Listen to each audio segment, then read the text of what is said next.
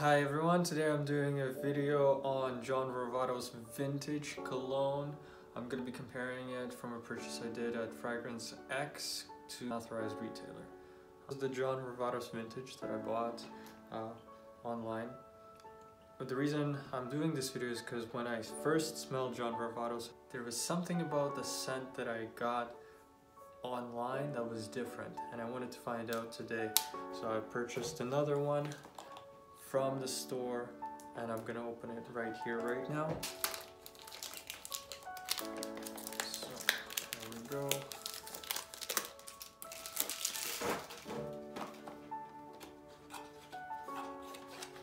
Right off the top, I do feel the difference. This feels smooth. You can actually tell the lettering. So this is the one from the store, and the lettering is actually smaller than on this particular one. The leather, or what appears to be leather, is rough, and this feels cheap. It almost feels like it wasn't fully fastened. This one feels very smooth. Again, these are just my sort of opinions on it, sort of review. So I have slightly larger scales than this one.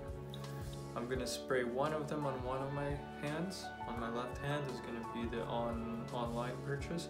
On the other hand is going to be the local authorized retailer purchase. 2 sprays on each.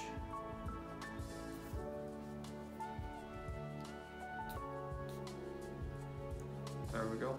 I'm back. It's been about 15-20 minutes since I first put them on.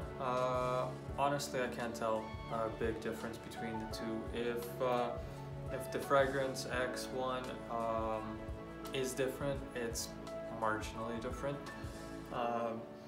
With that being said, I've also tested them out on paper, and it seems, I'm using coffee beans just between to clear the palette just to make sure.